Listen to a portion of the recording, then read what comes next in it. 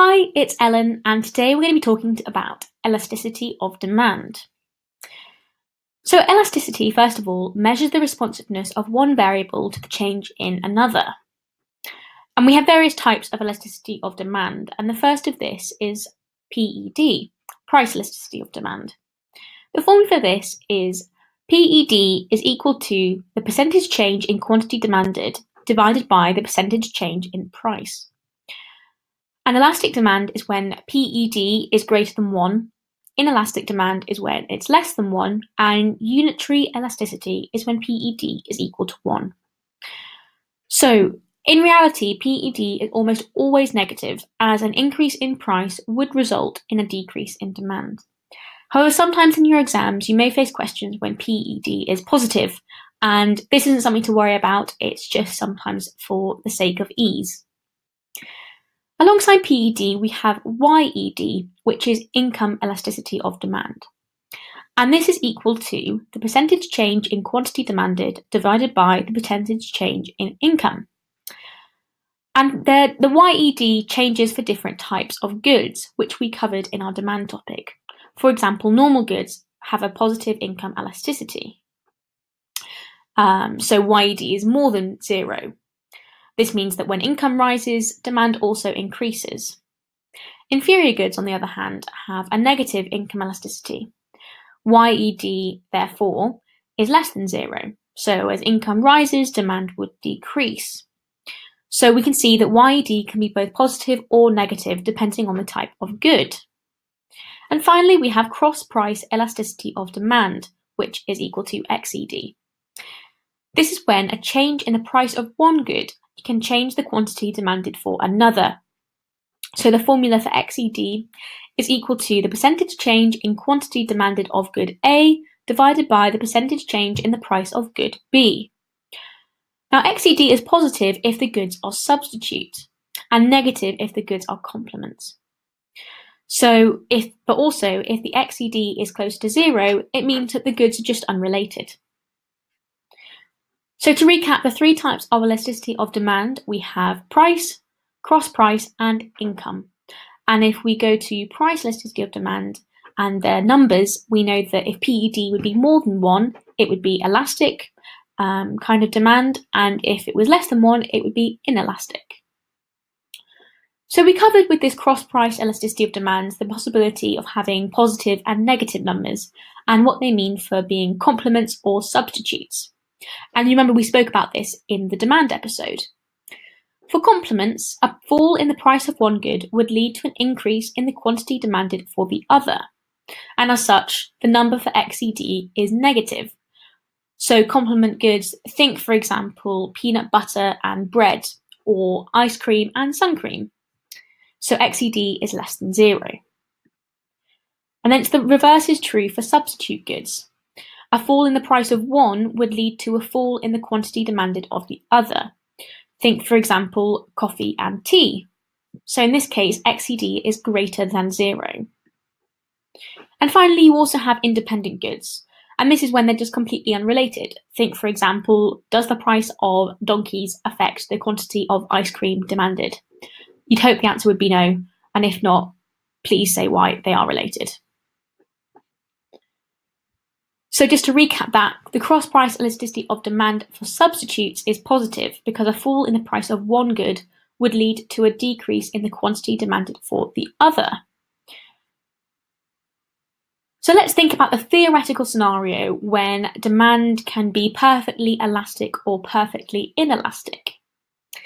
And it's actually clear that this is relevant because it affects government intervention through things such as indirect taxes or subsidies. So firstly, let's cover perfectly elastic demand. This is when PED is equal to infinity, either being positive or negative. Any price increase would cause demand to drop to 0. And then we also have perfectly inelastic demand, which is when PED is equal to 0, and thus any price change would not affect demand. And the best way to conceptualize this on a graph is that elastic demand on the graph, the demand curve would be completely horizontal, whereas with inelastic demand, the demand curve would be completely vertical. And if you just remember the I in inelastic, so I is vertical. So that's quite a good little tip. So if demand is perfectly elastic, what happens when the price rises? The demand falls to 0, and then the reverse is true for inelastic demand. So having covered elasticity of demand, we should now broach what kind of factors would affect elasticity. So firstly, let's talk about the issues of income and time. It's quite logical that the higher the proportion of income spent, the more elastic the good or service is. For example, people are more sensitive to the price of a TV than they are a Mars bar. And this makes quite a lot of sense because the greater the proportion of income spent, the greater the opportunity cost decision is. And that's why it's more elastic. Goods tend to also be more price elastic in the long run. And this is because you can spend more time looking for appropriate alternatives and you're more sensitive to price changes. Whereas if you're under time constraints, you don't have as much choice and therefore the product is more inelastic. The nature of the good also influences how elastic the demand is. Addictive goods, for example, tend to be more price inelastic because a change in price is unlikely to hugely affect the quantity demanded. Think, for example, cigarettes are considered a necessity for smokers, so if the price goes up a bit, that price increase will probably be much more significant than the drop in the quantity demanded. And the reverse is true for products which are not deemed absolutely essential. They're more elastic. The impact of an indirect tax depends on the PED as well. So effectively, a tax shifts the supply curve to the left, and this will result in a fall in demand. However, if the good has inelastic demand, the reduction in the consumption will be fairly small. As a result, consumer burden is significantly higher than the producer burden. So this is a really important thing for the government to consider when they're placing an indirect tax.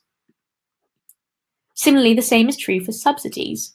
A subsidy effectively shifts the supply curve to the right, which means that demand in theory should also increase. If the good or service has an inelastic demand, the price will drop more than the quantity will increase. And if it's elastic, the price will drop less than the quantity increases. And also an important thing for the government to consider when implementing subsidies. Finally, the more substitutes which are available, the more price elastic a good is. This is because it is easy to find an alternative product as a replacement if the price of one good rises. So just to sum up the factors which affect elasticity of demand, we've got the availability of substitutes, the type of good, time, and percentage of income. And in terms of the nature of goods, we've got addictive goods, which are more inelastic, and we've got kind of less essential goods, which are more elastic. And if we just go back to the numbers of income elasticity of demand, normal goods have positive income elasticity, whereas inferior goods have negative YED. And then if we go back to the numbers in terms of price elasticity of demand, perfectly inelastic demand has a PED of 0 versus perfectly elastic demand has a PED of infinity. Thank you very much for listening to this episode about the elasticity of demand. Next time, we're going to talk about elasticity of revenue.